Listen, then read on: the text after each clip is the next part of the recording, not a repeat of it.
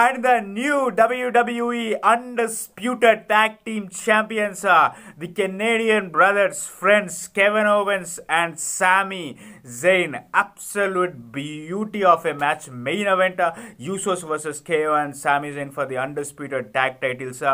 Back and forth కావచ్చు, emotion drama కావచ్చు, Usos సామీని isolate చేసి ఆ సూపర్ కిక్స్ కనెక్ట్ చేయడం అండ్ కెవెన్ ఓవెన్స్ని ఆ అనౌన్స్ టేబుల్ మీద పవర్ బాంబ్ చేయడం కావచ్చు, లేకపోతే ఇద్దరు best shots Kevin ovens stunner connect చేస్తే కిక్అవుట్ చేస్తారు యూసోస్ అండ్ దాని తర్వాత యూసోస్ డే 1 కనెక్ట్ చేస్తే ఇంతకుముందు ఎవరు డే 1 ఫినిషర్కి కిక్అవుట్ చేసింది లేదు, బట్ సామీ జైన్ అబ్సల్యూట్గా కిక్అవుట్ చేసి అందరినీ షాక్ అయితే చేస్తాడు. అంతేకాకుండా కెవెన్ ఓవెన్స్ కూడా యూసోస్ ఇద్దరు జే అండ్ జిమ్మీ టాప్ రోప్ నుంచి స్ప్లాష్ చేస్తే కెవెన్ ఓవెన్స్ దానికి కూడా కదలడం జరుగుతుంది. సో అందరూ నలుగురి బెస్ట్ షాట్స్ అయితే కనెక్ట్ చేస్తారు, బట్ స్టిల్ నలుగురు కదిలి మళ్ళీ నిల్చొని ఫైట్ చేసుకుంటారు. అబ్సల్యూట్ ఫెంటాస్టిక్ స్టోరీ టెల్లింగ్ అని చెప్పుకోవచ్చు. యూసోస్, కెవెన్ ఓవెన్స్ అండ్ సామీ Jain finally poetic justice J యూసోకి 1, 2, 3 straight back to back హెలువా kicks connect చేసి సామీ జైన్ గెలుస్తాడు. సామీ Jain and Kevin ovens new undisputed tag team champions అయితే అవుతారు యూసోస్ ని ఓడించి. సో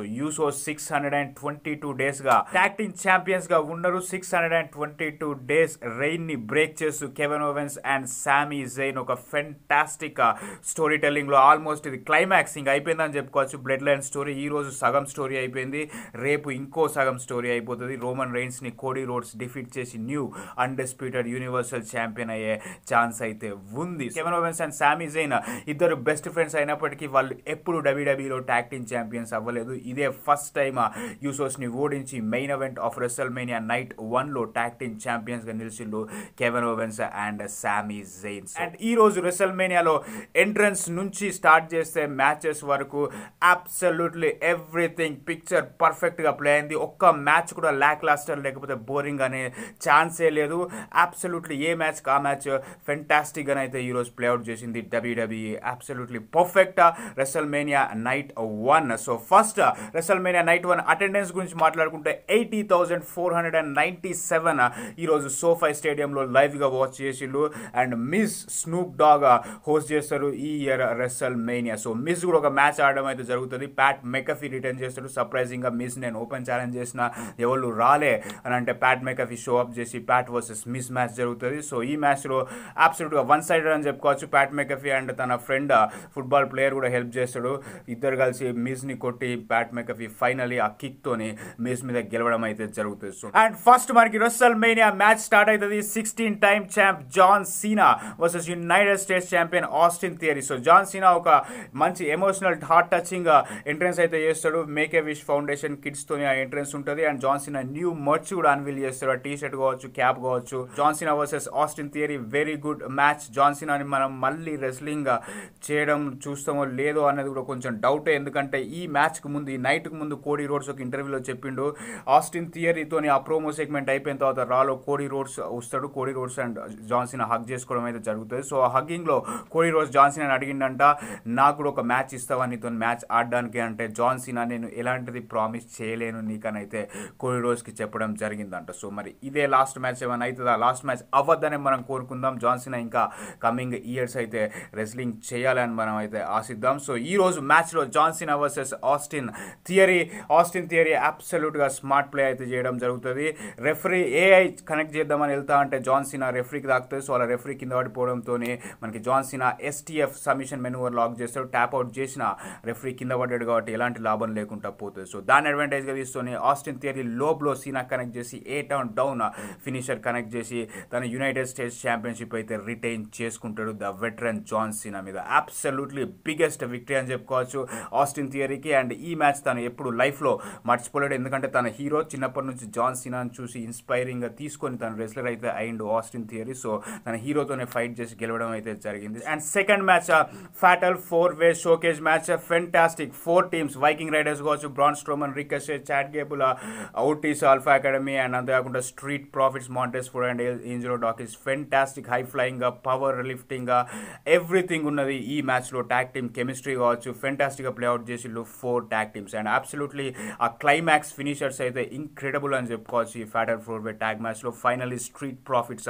ఈ మ్యాచ్ లో గెలవడం అయితే జరుగుతుంది. సో మరి స్ట్రీట్ ప్రాఫిట్స్ కి future tag champion championship opportunity అయితే వచ్చే ఛాన్స్ ఉంది కెవిన్ ఓవెన్స్ అండ్ సామీ జైన్ మీద. అండ్ నెక్స్ట్ మ్యాచ్ వచ్చేసి the birthday boy Logan Paul versus visionary Seth Rollins. So entrance Logan Paul entrance అయితే సూపర్ గా ఉంటుంది. ఆ స్కై లైనర్ తోని మీద ఎగురుకుంటూ వస్తాడు Logan Paul. So Logan Paul తన friend KSI YouTuber fellow YouTuber కేఎస్ఐని కూడా తీసుకొని వస్తాడు. ఆ ప్రైమ్ గెటప్ వేసుకొని వాళ్ళ ఎనర్జీ డ్రింక్ అది prime KSI and Logan పౌలే launch చేసిళ్ళు. So దాని అడ్వర్టైజ్మెంట్ కోసం కేఎస్ఐ అదే విషయంలో వచ్చి రింగ్ సైడ్ అయితే ఉంటాడు. బట్ మ్యాచ్ వైజ్ అయితే పిక్చర్ పర్ఫెక్ట్. సెత్ రాలిన్స్ కి పోటాపోటీగా తగ్గట్టుగా రెస్లింగ్ చేసిండు Logan Paul. High flying skills కావచ్చు అండ్ ఆ పెడిగ్రీకి కూడా కిక్అవుట్ చేస్తాడు.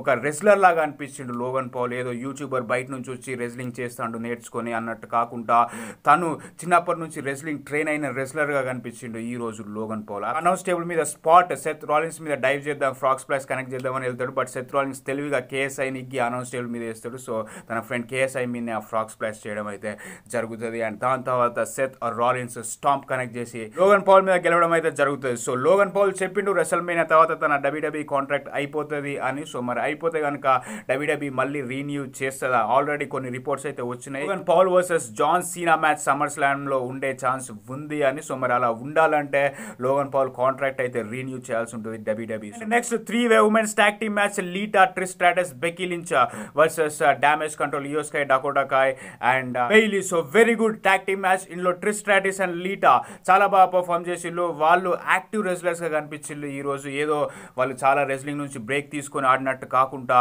ఎవ్రీ వీక్ ఆడుతున్న రెస్లర్స్ లాగా అనిపించిళ్ళు లీటా అండ్ ట్రిస్ స్ట్రాటస్. ఈ మ్యాచ్ లో మనకి బెయిలీ ఇయో స్కై డకోటా కాయ్ మీద ట్రిస్ స్ట్రాటస్ బెకీ లించ్ అండ్ లీటా గెలవడం అయితే జరుగుతుంది. అండ్ నెక్స్ట్ నా favourite match Dominic Mysterio versus రే మిస్టీరియో. సో మ్యాచ్ కంటే ముందు ఎంట్రన్సెస్ అయితే అబ్సల్యూట్ ఫినామినల్ ఎంట్రన్స్ అని చెప్పుకోవచ్చు. డామినిక్ మిస్టీరియో ఆ ప్రిజెంట్ డామ్ ఎంట్రన్స్ అయితే one of the best WrestleMania entrance. నేను మళ్ళీ రీవాచ్ చేస్తా entrance.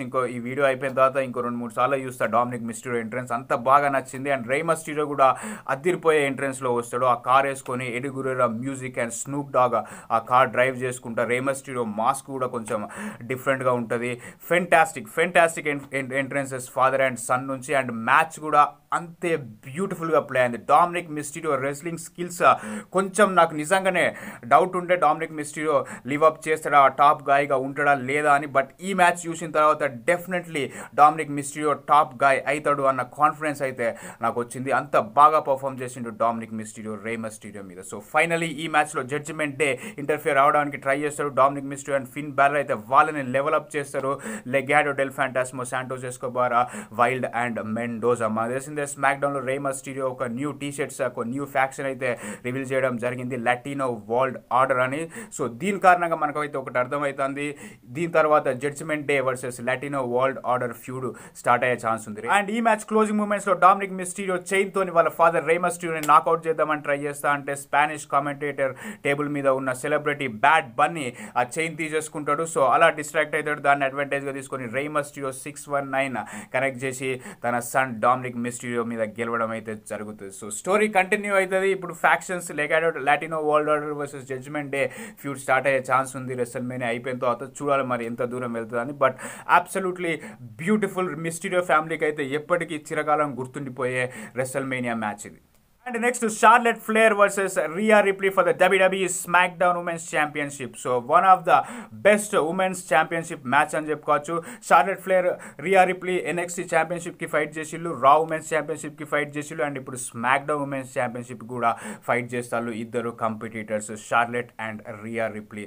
One of the best matches physicality wise కావచ్చు, రెస్లింగ్ స్టైల్ వైజ్ కావచ్చు, హై ఫ్లయింగ్ వైజ్ కావచ్చు, టెక్నికల్ వైజ్ కావచ్చు, ఫెంటాస్టిక్ గా display చేసిళ్ళు Charlotte Flair and Rhea Ripley. Finally closing moments లో Riya రిప్లీ top rope నుంచి రిప్టైడ్ కనెక్ట్ చేసి షార్లెట్ ఫ్లేర్ ని ఓడించి new smack down women's champion అయితే అవుతుంది. సో షార్లెట్ ఫ్లేర్ కూడా మనకి హ్యాపీగానే కనిపిస్తుంది. మ్యాచ్ అయిపోయిన తర్వాత కింద కూర్చొని షార్లెట్ ఫ్లేర్ వైపు కెమెరా పెడితే తను నవ్వుకుంటూనే ఉంటుంది. సో తను కూడా హ్యాపీగా ఫీల్ అయింది రియా రిప్లీ గెలవడం ద్వారా. సో మరి the era of ఇరాడికేటర్ Michael coal చెప్పినట్టుగా ఎలా ఉండబోతుంది రియా రిప్లీ టైటిల్ లేనా అనేది తెలుసుకోవాలంటే మనం నెక్స్ట్ కమింగ్ మంత్స్ దాకా అయితే వెయిట్ చేయాల్సి ఉంటుంది. అంతేకాకుండా ఇలా smack down women's championship గెలవడంతో Riya రిప్లీ first ever women's champion, NXT UK women's champion అయింది, దాని తర్వాత ఎన్ఎక్స్టీ ఉమెన్స్ ఛాంపియన్ అయింది, తర్వాత రా ఉమెన్స్ ఛాంపియన్ అయింది అండ్ ఇప్పుడు స్మాక్ డౌన్ ఉమెన్స్ ఛాంపియన్ అయింది. సో ఈ ఫీట్ ఎవరు అచీవ్ చేయలేదు. One and only Riya రిప్లీ 4 women's titles గెలిచింది WWE హిస్టరీలో. సో అది guys WWE WrestleMania night 1. So మరి మీకు ఏది ఫేవరెట్ మూమెంట్ WrestleMania నైట్ 1లో ఏది అనిపించింది అనేది కింద కమెంట్ చేయండి. Thank you so much for watching. ఇలాంటి రెస్లింగ్ అప్డేట్స్ కోసం సబ్స్క్రైబ్ చేయండి.